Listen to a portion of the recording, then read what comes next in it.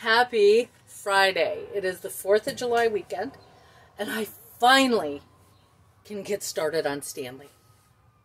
I am so excited about this van build. I mean, my friends can tell you I've just been blabbering about Stanley. Anyway, I hope you follow along. It's going to be a whole series on building him out, what I do right, what I do wrong, and yeah, I'm very excited about this.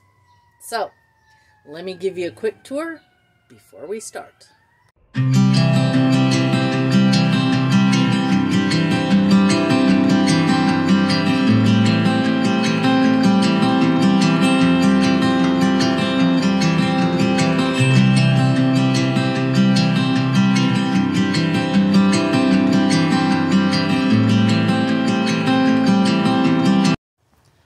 Hi everybody, here we go. Now, there was a desk there, if you remember from the original van tour, that my guys that mow my lawn, they also take in scrap metal, so they were very happy to get this.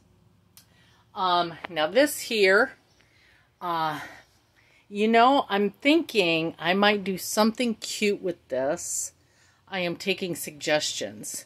I was thinking like doing maybe filling it in and putting like, what do you call it? Pin board, you know, to pin up stuff. I was thinking that, but keeping this so I can keep this shut so when I'm not in here and Austin's in here, she can't get up front and get at things she shouldn't get at. So I am taking ideas. Let me know what I can do with this to make it cuter. Anyway, and I'm not in here and Austin's in here. She can't get up front and get at things she shouldn't get at. So what I'm going to be working on now is getting this out because I actually sold it on Marketplace. So they're going to be getting that this afternoon, so I have to get that out. As you can see, it's bolted to the wall, which actually, you know, is okay because I'm going to be bolting my frame.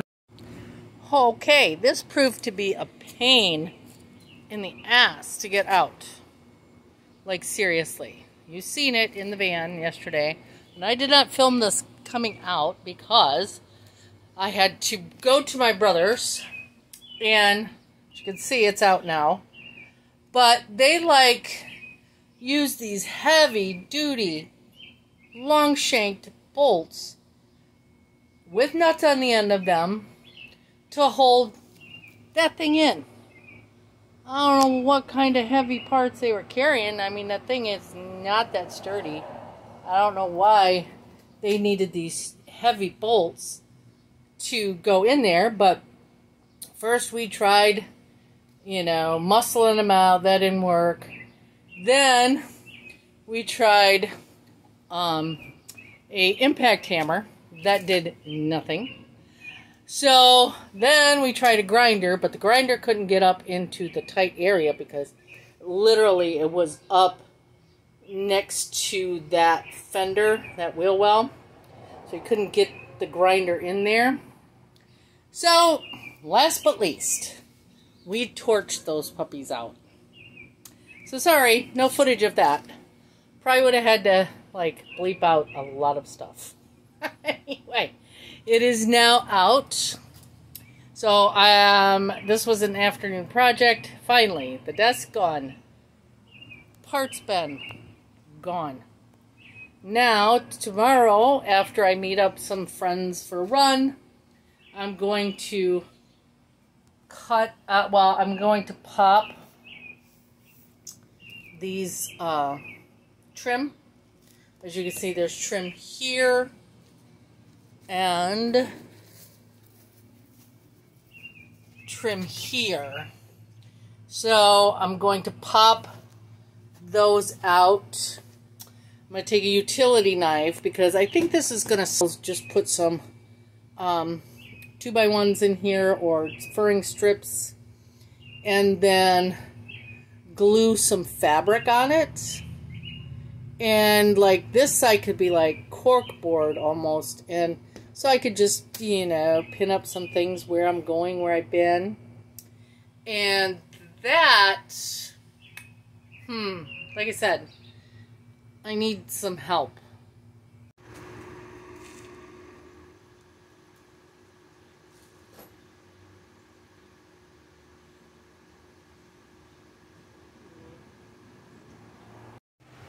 All right, let's X-Acto this rubber mat.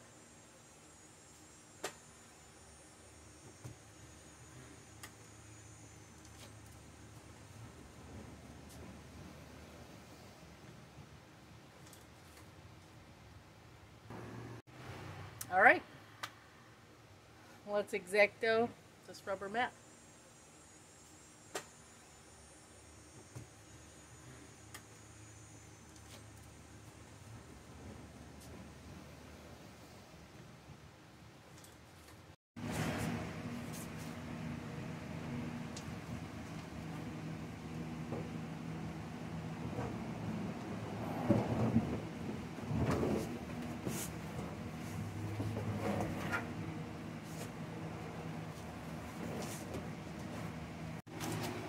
Okay, let's remove the rubber mat. Part, what, 3, 4 now?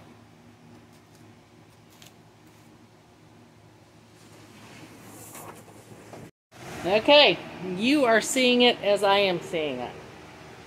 Now, you're going to say, whoo, there's some rust. Actually, this is not as bad as I thought it was going to be, because pulling up that mat, I was feeling a lot of moisture on that mat underneath, which, I don't know why they put that. That was like the dumbest thing ever. It's like, I mean, it's like they put that mat underneath the rubber mat. Like these guys that were using it was standing back here on their feet 8 hours. I think it's like the dumbest thing ever. Anyway, because, folks, that is not insulation. That is just mat. That's like a mat that you would put under a carpeting.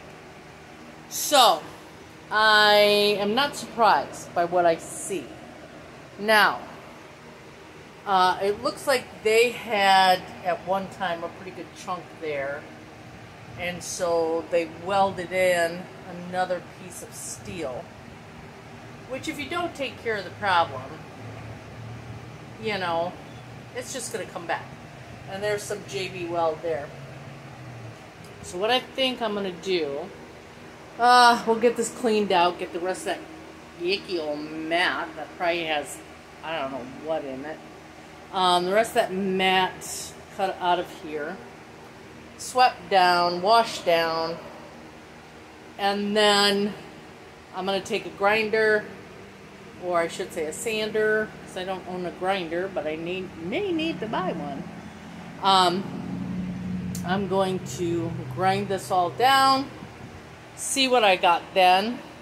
Oh, before I forget, for those that are going to say, well, this is dented, it's sloped. Okay, this does not matter to me. Why does it not matter? The bed is going to be up and just above that, or just, yeah, in front of the wheel wells. Which means the only actual floor I'm going to have is in front of those wheel wells. Which, that floor is fine. Level, yeah, a little rust there, we'll take care of it. But it's level. So this here is what is going to be called as the garage. This is going to be storage. So glad I did not just ignore the problem. If you're building out something, of course you want it to last. And Stanley here is a 2008 Econoline. And there's going to be some rust. There just is going to be. This is Michigan. We put salt on our roads, and yeah, there's going to be rust. Thankfully, he is not bad, so we're going to tend to the problem. But if you're building out a van, note, do not leave. I mean, a lot of these cargo vans come with the same thing Stanley had, which was this rubber mat. The people here that had this previously, they just figured carpet double backing was going to work, and didn't even take into account that, you know, it's going to get wet, it's going to get yucky. I mean, I had to take a putty knife to, like, literally just get all of it out of here. Was not good. So do not do that. And, you know, if you're building out a van, your subfloor, your floor, take some time. Put some money into it. Can I just say, I haven't had this much fun on a project or been this filthy on a project in a long time. I'm having so much fun. Woohoo! Hey everybody. Now that I have the back cleaned out, the yuckies ripped out of it, I ground down the rust in any paint. Now I'm going to apply this. This was recommended. I'll leave a link down there of what it's called.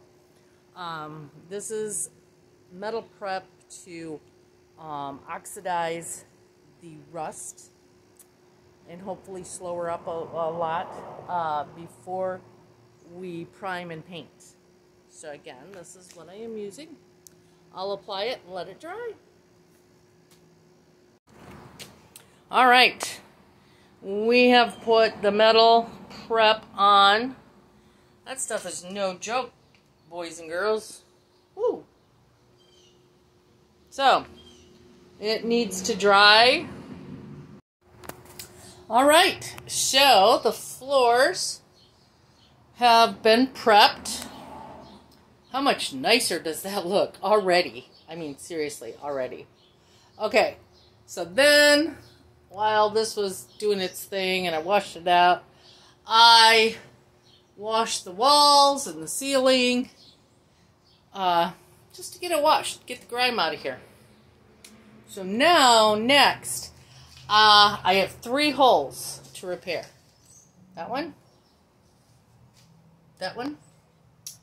and that one they put, I don't know, I thought it was JB Weld. It's not. It's some sort of funky foam. I'll probably get that out of there. I don't know what I'm doing yet. I have no idea. Anyway, so I will show you, kind of taking a reverse course. Oh yeah, to tell you, I had talked about using JB Weld. I'm not. Here's what we are using next. This is Hammerite, which is supposed to make rusty surfaces bondable, like for Bondo or JB Weld or whatever. They are to make the surface bondable. So this is where we're going next. Hey everybody, it's been a couple days, I know. I had to do a trail race and then I spent a day recovering from it. So we're back at Stanley, working on him before I have to actually go do my real job. Going to sand the other places that oxidized, so we're down to more metal on metal, and the primer will stick.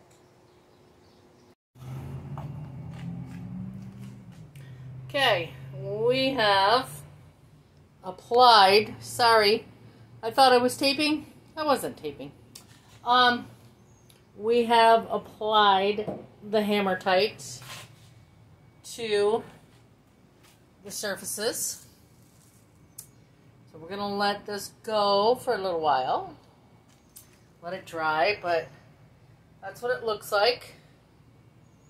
Yeah. All right. What we've done so far. Let's do what we've done so far. We ground down the rust areas. We applied the metal prep. Then we ground down again. And now, because the metal prep will oxidize the rust, so then you want to get it out again with the grinder. And now we have put on Hammerite, or Hammerite, excuse me, I want to say Hammerite, which basically brings it down to that bare metal. All right, now that we have everything Hammerite and ready, this is, my friend suggested this. This is Fiberglass drywall tape to give that Bondo a backing, something to adhere to. So, we will see. But I thought that was a really good idea. We'll see how it works. This is the Bondo I used. You can get it at Home Depot. This stuff is no joke. I did not film while I was mixing this, because you mix it, you put this stuff on. This says quickest setup available. They are not joking. So anyway, this is what we did. I found lots of little holes covered up. I did leave some, because I plan on sinking something over these wheel wells. But yeah, it says you can sand in 30 minutes, but I think we're going to let it sit and just do its thing. But yeah, that's the first time I've used it. Oh, use protective gloves. I did. I'm so happy I did. That stuff is nasty. Hey everybody, just got done sanding. As you can see, I have on this and safety glasses, because the particles are so fine. You do not want to inhale it, and you don't want it in your eyes. So definitely use this when using the Bondo and sanding it. As you can tell, it is not a professional job. But you know what? The holes are covered, they're sealed. This is going to be covered up anyway with primer, paint, and the subfloor, so it does not have to be pretty at all. And then, as you can see, I took my leaf blower to get all the dust out, the sanding dust. So tomorrow, we can put on the primer. We are making progress! Yay! Happy Saturday morning. Well, the adventure van is coming along. Today, well, now we have the holes prepped and sanded. This is what we will be using today. We're going to prime it. Woo! I can't wait to get this floor done. I'm just saying. And the floor is primed. Don't worry, folks. It's just primer. That's all it is. It'll be white, I promise. But, oh, almost done with this. I'm so excited. Okay, so this is what I used as my paint after the primer. And look at this. How much nicer does this look? I know. Nobody's going to see this when I put the floor in. But I will know. It's not growing things underneath my floor. That it's sealed. No more holes. No nothing getting in. No, I did not paint walls, things like that. No, not at all. Because all this is going to be covered up with wood.